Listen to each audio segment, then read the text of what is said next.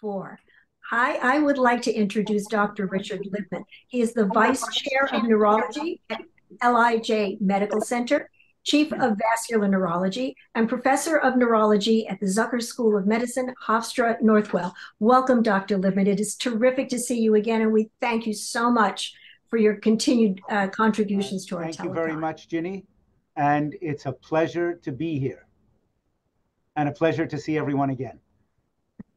Thank you. And I know that you have brought us some terrific information, as you always do. First, we kind of like to touch on a topic that you have spoken about in the past, and it's the alternative to the TPA clot buster injection that has been in use for quite some time now for treatment of stroke, and it's called Tenecteplase. Can you tell us just a little bit more how widespread the use is now? Yes, so Tenecteplase is kind of a first cousin, actually almost an identical twin of TPA.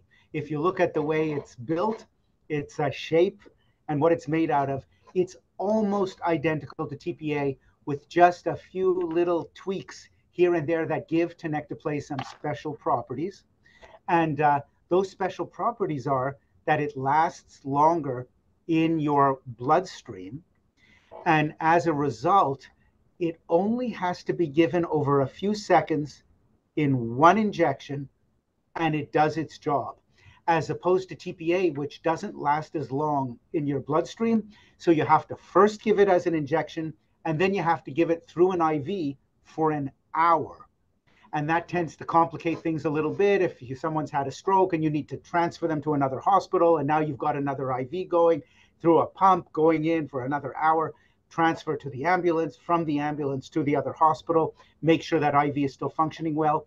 Tenecteplase does exactly the same job as a clot buster. It's every bit as good as TPA, but it's much less complicated, much easier to give. And now multiple studies have shown that it's at least as good as TPA in terms of effectiveness. It's at least as safe as TPA in terms of any kinds of bleeding complications. Some studies have even suggested that when you have a blockage of a large blood vessel within the head, that Tenecteplase may be as much as twice as good at breaking down that blood clot, basically that blockage, and reestablishing blood flow in the head. So it looks like all positives for Tenecteplase, no downside. By the way, it is actually somewhat less expensive than TPA as well. So that's good for health systems and hospitals who are looking at their budgets. And so basically, that's a long answer to your question. Tenecteplase has not 100% replaced TPA across the country, across the continent, across the world, but there are an increasing number of hospitals everywhere which have basically adopted Tenecteplase as a full-blown replacement to TPA. Some countries like India and to a large extent Australia have, as a country, basically replaced TPA with Tenecteplase.